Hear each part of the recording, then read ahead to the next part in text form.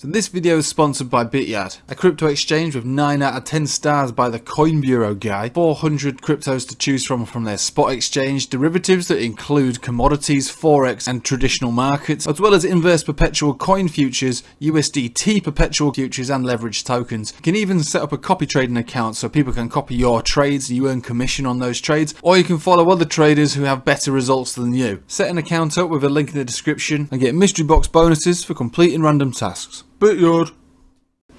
Hello everybody, welcome back. Let's have a look at Ethereum and the altcoin market for what it's worth. We'll have a quick look at this. So this is Ethereum to Bitcoin. So there's a few things about this chart right now and a few charts right now that would suggest that this is the moment that we've kind of waited for well, I mean, when was it on the dominance chart? It's been going back a while now since we alternated back into a Bitcoin. It's probably since January. Yeah, so since January we've been saying, okay, altcoins are altcoins. They do what they do. They are what they are. But really, you can't justify an altcoin position this position in the of the dominance chart, much to the disgust of people that find this chart highly irrelevant. But I see that it's creeping back into the into the forum now. Everybody seems to be talking about the dominance chart. Well, for me, it never went away, guys. Never went away. It's always been the key, really, to trading crypto, and a pretty good key, like a master key, really. So we'll take all this crap off here because obviously this is just showing how bullish it actually is. We've got continuation of trend signals and everything really that you'd want to see out of a chart that's only going to go up. But what, you know, even in moments like that, you do have resistances.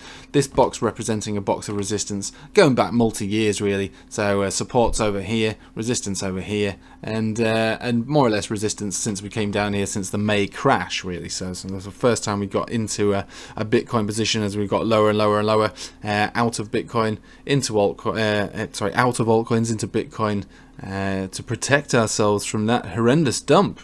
Anyway, some small alt seasons have taken place within there, and we might be looking for a similar kind of situation here, but I would not expect a retrace all the way down to these levels, certainly not. Because like I say, the chart this time now, we've accumulated, if that's what you want to call it, down in this level, the power to actually break out now. So this is what we've been talking about this whole time for probably over a year since we came down into here, you know, a year ago in May, you know, May 2021. While being down here, Bitcoin positions are the better positions. While being up here, altcoin positions are the better positions. And this is how we rotate into the market. So I've been saying that, yeah, well, a resistance is a resistance, and when you approach a resistance, you have to consider it becoming and acting like a resistance. And so although that this is a bullish chart with all those bullish indicators, there is a chance that we do have a reaction from here, although it's going to be relatively small. So that now we can marry that idea, like I say, because this isn't perfect, it's choppy, and it's, you know, the odds are in favor of this breaking out anyway over probably quite a reasonably small period of time, but the odds are ever slightly better now that we have reached the center of this zone, approaching these previous tops around 48 towards 49, that we all get a rejection, and that would, you know, dollar for dollar be better thinking about putting in some money into altcoins. No, I'm not saying that you should do that, absolutely not. No, the best thing for you to do is do your own thing, because this is a hard market to trade in right now. It's very difficult for any kind of spot trading to take place, especially trying to guess a rotation using these you know, using these charts that we're going to marry together at the moment.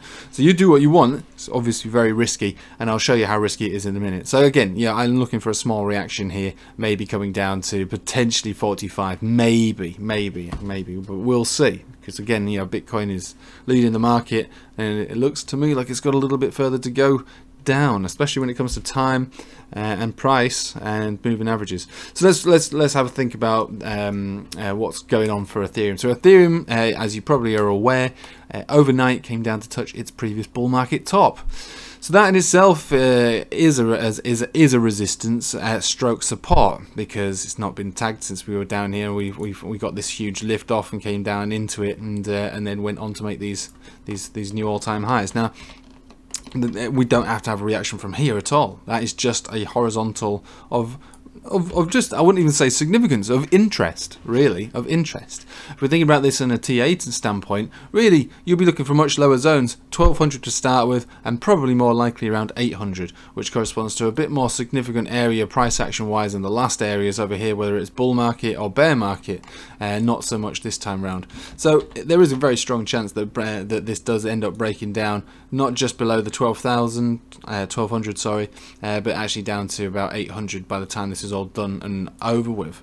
Now, I'm going to make a video on Bitcoin later on today, showing, I suppose, trying to explain what it is that we are looking at price-wise and time-wise, and throw a few, I've alluded to them in previous videos, but throw a few possible outcomes out there. But we've got to recognise that this isn't an exclusively crypto-related bear market. This is not just for major indices, it's an economic pullback of quite a reasonably big proportion, right? So it's not exclusive to crypto. Everything's going down. Absolutely everything. Everything is coming down. So recognize that, and we can suck that up and realize that, all right, Bitcoin and crypto is just caught in a bigger picture of a pullback. And it's getting pretty ridiculous, I have to say. But like I say, if you're like me and you've got money on the sidelines, red candles are very attractive. You know, they're very attractive. And you know, all those people who are waiting for the absolute low, you know, to go all in, obviously you will be feeling the excitement. For me, the best thing to do is to buy into certain areas. So that's why I pulled the trigger last night on my bots. You know, getting my positions ready. Again, you know, buying the dip, but it keeps dipping.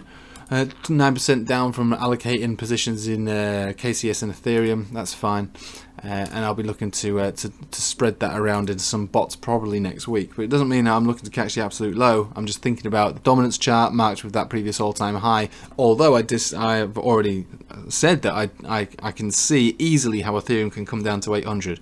And if it were to do that, trust me, I'll be buying that dip. I'll be buying that dip. Probably not at 800, but probably around 900 just to get in there. I think it would be an absolute steal. To expect it to come down a great deal much lower than that would be... you know, that would be ultimate hopium. So we can see this Ethereum to Bitcoin area. We have found ourselves on a weekly 200 exponential moving average. Now this chart, you know, has only had that going for yeah, I suppose just about a year. So it's never been relevant before. We've never really seen it get tagged before. And this is the first time it's been tagged. So this corresponds to a dominance resistance area. It also corresponds to Ethereum's previous all-time high on its tether pair. It doesn't really respond to a great deal outside of that, but we can look at these things and go, okay, well there is some kind of relevance to it to an extent. We are looking at a basic resistance area, a bit of a support area, but nothing really. And again, just a 200 simple moving average, exponential moving average, sorry, on your Bitcoin pair. Again, this is a bit flimsy, similar to the way that this is also a bit flimsy, because it's just an area of interest more than significance. So I wouldn't expect it to hold. I'd just be, I would expect a reaction, but I wouldn't be, I wouldn't be like amazed if we didn't get one, because again, it doesn't correspond to anything outside of the chart, on this chart at least anyway. And even though we've at the same time hit this area here and the dominance resistance area, it's still, the risk to reward is still obviously not great. You know, it's not great. So if you're going to be playing something like this, you don't want to be playing it with an enormous amount of money. Really, you really don't want to do it, because it's deadly, it's dangerous. So there we go. We've alluded to the fact that we could find a bounce for Ethereum on its Bitcoin pair and on its Tether pair, just because we have approached areas, which corresponds to previous horizontals, bull market tops, and moving averages. And we've alluded to the idea that the Bitcoin dominance chart has now approached close to the toppier area of these previous supports, which is about 48.7%. So as we approach that 48% dominance, that's more of an interesting place to think about going into some altcoins. If of course your balls are massive and they can withstand a serious kicking, to which you may receive. But outside of that, you know, the overall picture is one of continuation down for prices versus, you know, dollars, you know, and pounds and euros or whatever. That is the overall picture. But if there were to be a bounce, this is what we've been waiting for. We've been waiting for this read to appear on the dominance chart. You know, this rough area to appear on the dominance chart. We've been waiting for this effectively since, you know, January, but we've been talking about it for the last couple of weeks more and more as we get closer and closer to it. So if there is going to be an area for a potential risky altcoin trade, this is kind of it. This is kind of it, really. And it's, like I say, it matches with where Ethereum is on its Tether pair and on its Bitcoin pair. But again, all of it is relatively flimsy. It's not as easy as, you know, a much higher dominance read with a much more significant support on those pairs. So recognize it for what it is. It is a setup, but it's not great. It's not great, but it is a setup. The risk to reward isn't great. I'll probably say the risk to reward is almost probably about 50-50 really. So it's definitely a gamble.